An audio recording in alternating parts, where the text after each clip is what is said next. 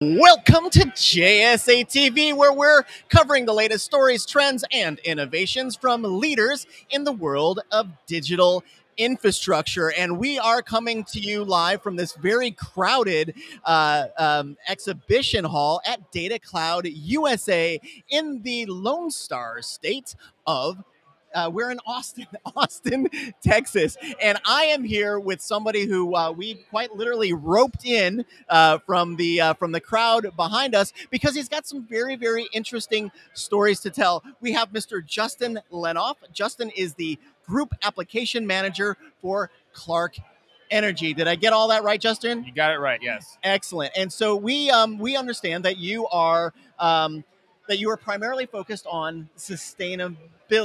Sustainability and decarbonizing industrial loads. Okay. So how do we use hybrid energy to decarbonize industrial loads? Obviously, it's really a transition. Right now, there's a lot of fossil fuels used, and we know that it's not a step function to go from fossil fuels to renewable. So it's a transition, really, and that's where I come in. So I help develop hybrid energy solutions. Okay, so yeah. I love this. For my own knowledge, something I've always wanted to ask somebody just like you. Okay. When we started covering kind of green energy initiatives and sustainability 2, 3, 4, almost 5 years ago, so much of what we heard was kind of a canned response. Everybody had to kind of have a position on sustainability. Okay. What we're seeing now is those positions look like initiatives. Why don't you talk to us a little bit about Clarke Energy and some of your initiatives and kind of your overall thought on where we're actually going with regard to solving for climate issues? So one of the ways that you solve for climate issues is you find a way to appeal to your customer, right? So it turns out, I'll love solar storage, right? So solar storage is great because it's a really two complementary trends that are converging, right? So decrease in storage costs. You'll see non-lithium alternatives coming online. They're lower cost, drive that cost down. Solar costs coming on.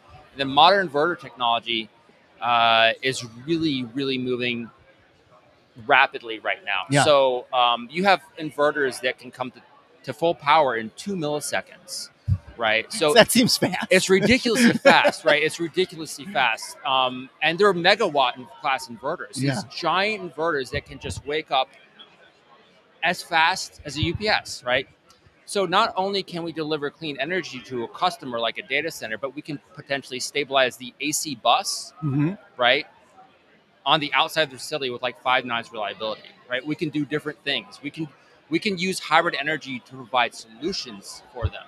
And that's one of the ways that we're approaching this is we don't want to just say, hey, there are a lot of, I think incentives out there to decarbonize, but we don't want to just run on that alone. We want to solve their problems with renewable energy, right? So we want to figure out how to do that. So how receptive? Like when you go to a potential customer with that message, like we're going to solve this problem, and in so doing, we're going to help with your ESG or your sustainability initiatives. Right. How receptive are they to that message? They're very receptive. Typically, they're very receptive, and a lot of that, I say they're receptive once they understand their options. Yeah. So my job at Clarke, I'm an applications manager for Clarke, and a lot of times customers don't understand, hey, there are these ITCs out.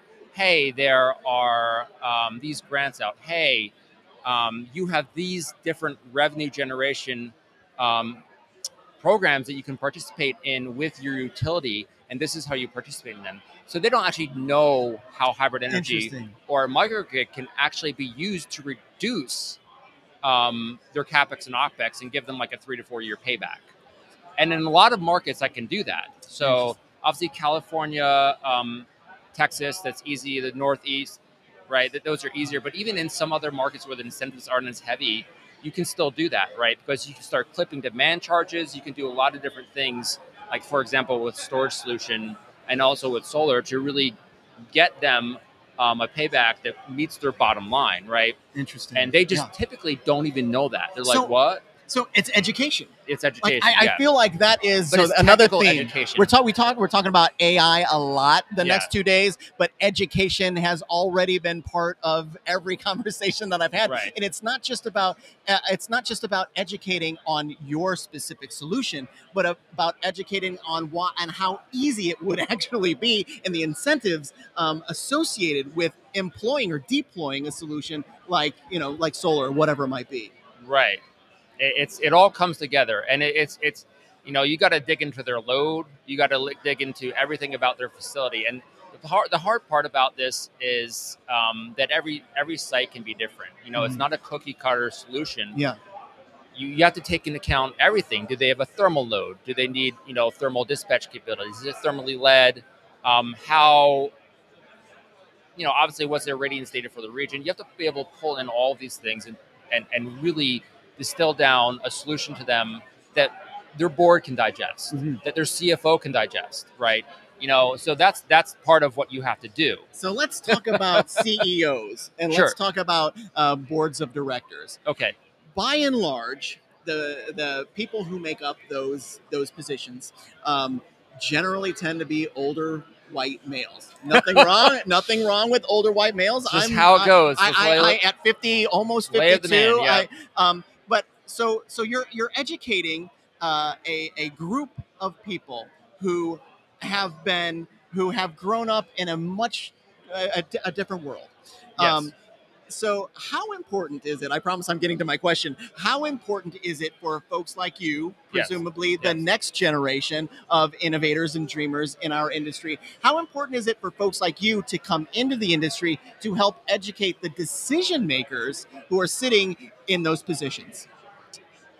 Well, it's really important. I mean, obviously, one thing I would say is the younger people, we're going to inherit the earth. Yeah. So we're technically more heavily incentivized to do this. If you actually, there's no bigger incentive. If you actually really think about it. Yeah. So that's one important thing that I've seen. Like, we don't. There's no room for callousness. There's no room for complacency.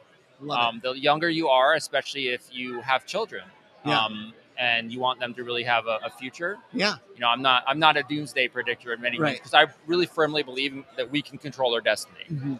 Right. We're not. We can solve a lot of problems, but we can control our destiny. And that's what I would want to say, is that you can control your destiny. You can be part of the solution. You don't have to sit back and think that this is unsolvable. No, you can be part of the solution. Man, Justin, that is a really, really great message. You heard it from Justin. You can be. It's not about sitting back and hoping that the people who sit on these boards of directors or sit in those C-level positions will do it. You can do it. Right. Yeah. You can. Yes. Great Absolutely. message. Yeah. Absolutely. Justin, thank you so much for being here. Thank you. Also. Yeah, absolutely. And thank you, viewers, for watching JSA TV. Stay connected, stay healthy, stay dreaming, and keep watching JSA TV. We'll see you soon.